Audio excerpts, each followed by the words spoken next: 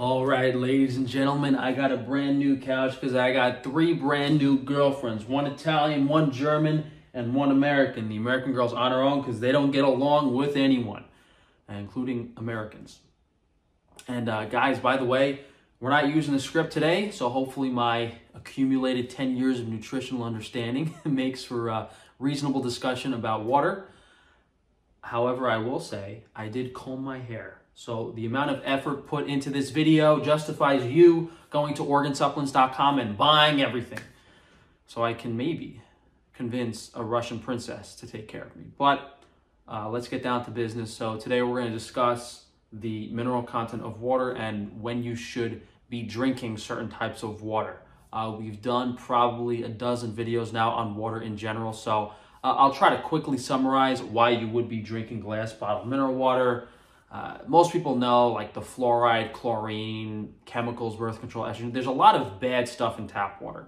So by going with a glass bottled mineral water from a clean source, you're hypothetically removing all of those negatives. And after that's removed, we don't have to worry about poisoning ourselves, slowing down our brain function, getting microplastics.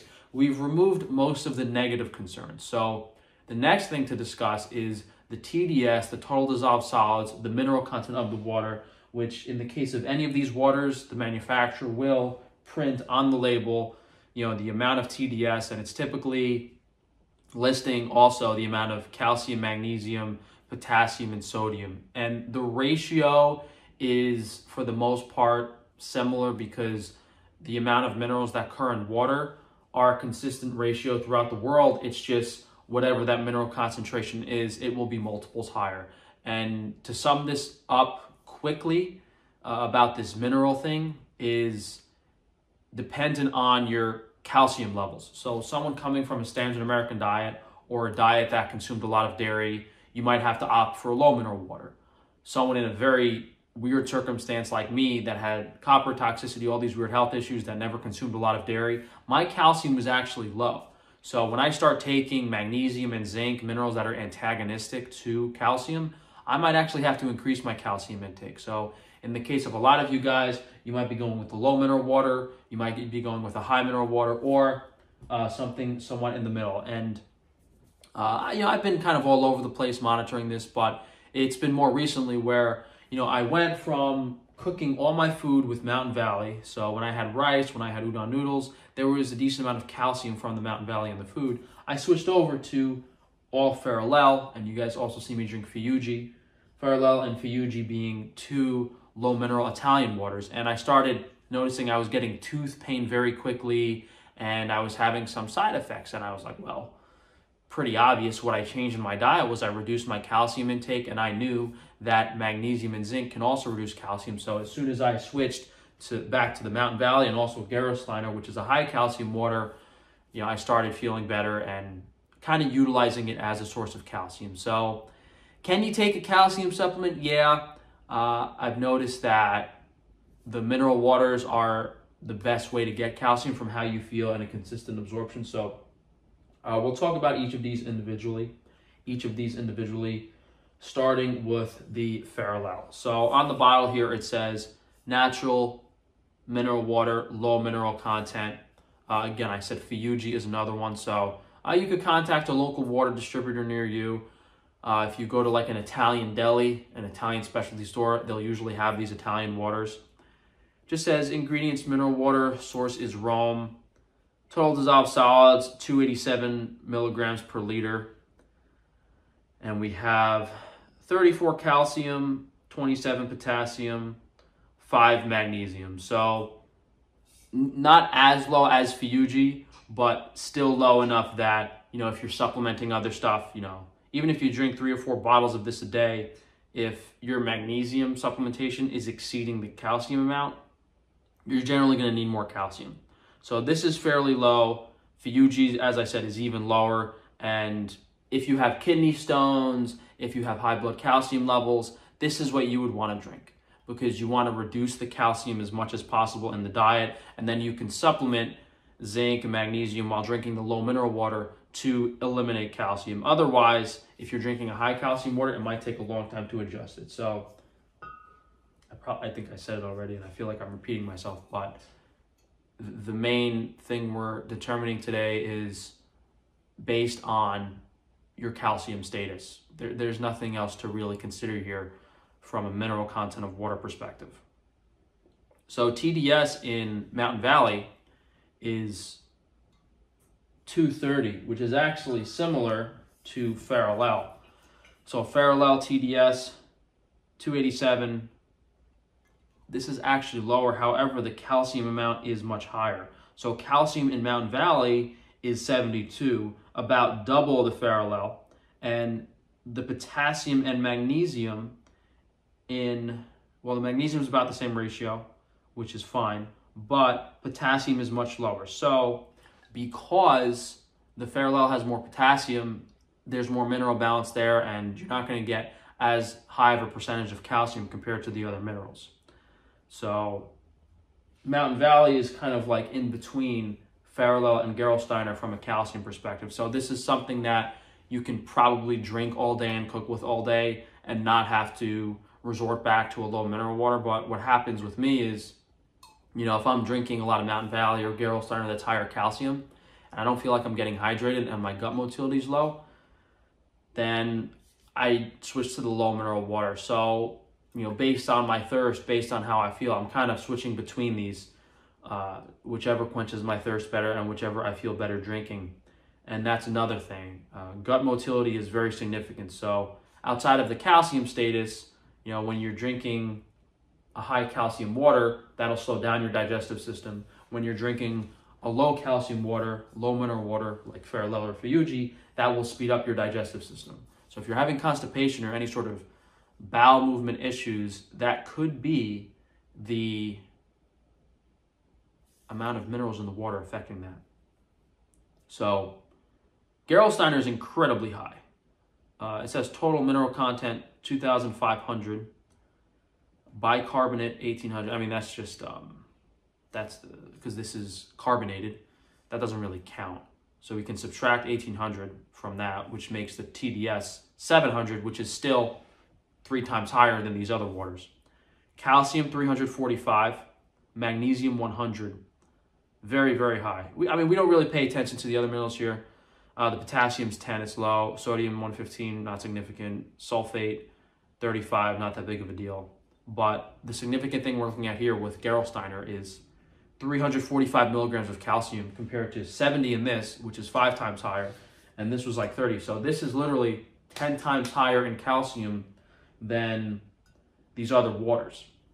So imagine if you're drinking 2 or 3 of these a day as your sole water source compared to someone drinking this. There's a very significant change in how you're going to function from digestion to how you feel with that level of calcium intake. So, in the case where I depleted my calcium pretty heavily by switching to low mineral water and over supplementing zinc and magnesium, having this every morning for me makes sense. But again, if you're coming from a standard American diet, if you're doing raw primal and drinking too much dairy, if your calcium levels are high, if you're getting a hair mineral analysis, or you're getting blood work, you have to determine what your calcium level is. That's what you're looking at to see what you should be drinking.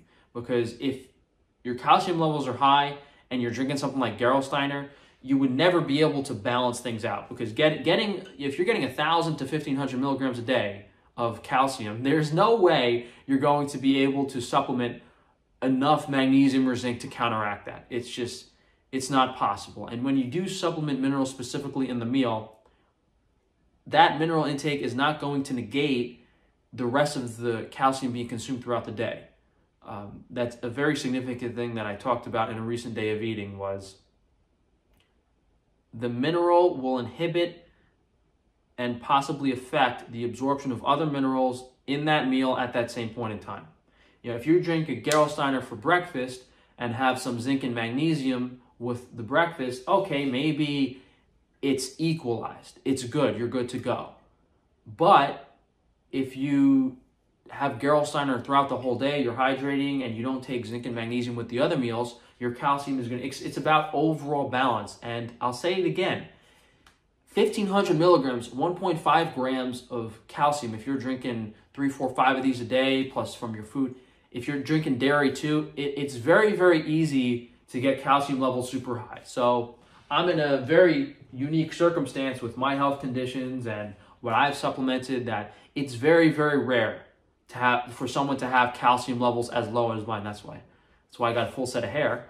Hair loss is heavily related to calcification, and throughout most of my life, I never really consumed a lot of dairy.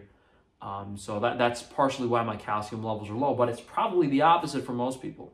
So whereas I'm having a bottle of this in the morning, I'm cooking my food back with this. You should notice an immediate difference in the positive direction in how good you feel when you're on the right track. So you could try a low mineral water for a few days, you could try a high mineral water for a few days, and base it off of that. And my rice is ready, boys. I gotta wrap this up so I can eat my 7 o'clock lunch. Yeah, and from a affordability perspective, a lot of you might just want to get the cleanest, most affordable water source. There's a website called findaspring.com. So what I would personally do is I would buy a few cases of water, glass. So you have the glass bottles, and then after you drink all that water, 3, 4, 5 cases of glass bottles, you go to the local spring once a week, fill up all the bottles, and that's a much more affordable way to do it if you don't want to be spending, $5 or $10 a day in water. You can go to a distributor and they'll sell you a pallet of water, and you can have a pallet of water in your garage in your house. That's the affordable way to do it, even though it's still not that cheap. You're not going to save that much money buying in bulk, but it depends on your budget. And if your budget only allows you to go to a local spring and refill bottles, then you don't have the luxury of choosing the mineral content of your water, but you could add, the natural chelations of minerals back in. It's just a little tricky to measure it out. We have a magnesium and zinc supplement right now on organ supplements that are important for balancing this. We don't have a calcium supplement now because I don't really think it's that relevant. And if you do have a calcium deficiency, I think it's better and easier to get it from water consistently over the course of the day. If there's a natural way to get something, I'm all for it. I'd rather have, my rice or whatever be cooked with a high calcium water as opposed to taking the supplement. But, there's no significant amount of magnesium in these, and whatever is, when you have 4 times the amount of calcium as magnesium typically in water, it's a wash. So you have to supplement magnesium. Same with zinc. You can eat all the steak in the world, and if you're not absorbing the zinc from the steak because your digestion isn't optimal and the body isn't like 100% effective at converting everything, then you need to supplement zinc. So from a mineral supplement perspective, calcium is one of the rare ones that you can really get from food, whether it's high quality dairy or a high mineral water. There's not really any other ones I can think of besides potassium and coconut water is also something, another mineral you can get very effectively. There's natural ways to do a lot of things like vitamin D from the sun, but for the most part, the majority of vitamins and minerals, to really correct a deficiency, they need to be supplemented or corrected in balance. Yeah, so that's my 10 minutes of rambling for this week. Haven't done any educational videos for you guys in a little while, so I thought this was something relevant to what I've been doing recently and something that I wanted to talk about. As I said in the beginning, we've done a lot of videos on water, so if you guys want the whole lowdown on water, you can watch those. But basically, if you're drinking a high mineral water, you've removed all the negatives, and then you have to determine, what your mineral status is and how your gut motility is and what you should be drinking based off of that. But as with anything I tell you guys, you will feel it, you will notice an immediate difference. You're not going to be questioning, is this working, is this not working? You're going to know. Yeah, the German and Italian girl get along reasonably. Yeah, and I guess as a quick side note, for those of you guys interested in the water kefir on Frankie Strange Foods, we will be slightly increasing the mineral content with natural chelations. But any of the products that I offer currently to you guys, like the lemon light or the water kefir, the minerals are balanced in a way that it would not affect you. You're not gonna, if you're buying water kefir from me or if you're buying lemon light from me, that's a natural ratio mineral, which means that it's not going to be able to correct or adjust anything. These waters, though, the amount of calcium that occurs in certain places in nature from calcium carbonate is is a little bit kind of unnatural. Yeah, I mean, I won't get too much into that today, but you know, me mentioning that most people have excess levels of calcium, that is something that can also take months and months and months to fix. And if you're older, 50, 60 years old, and you have all this calcified tissue, you know, it could take years of taking the proper vitamins and minerals to get rid of all that extra calcium, which is definitely a big concern. But as long as you don't feel too horrible and your health isn't suffering too much, it's not that bad. But anyway, thanks for joining, guys. If you go to frank-stefano.com, you can see all of my interesting and unique businesses where I have kind of my products I've created from my health ideas. More relevant to this video is, as I mentioned at the beginning, we have organsupplements.com where you guys can get magnesium, zinc, multi-mineral, multivitamin, and a whole bunch of things you might want to consider including in your diet. But yeah, guys, just drop a like on the video, leave a comment down below, make sure to subscribe and check that notification bell, and I'll see you guys soon.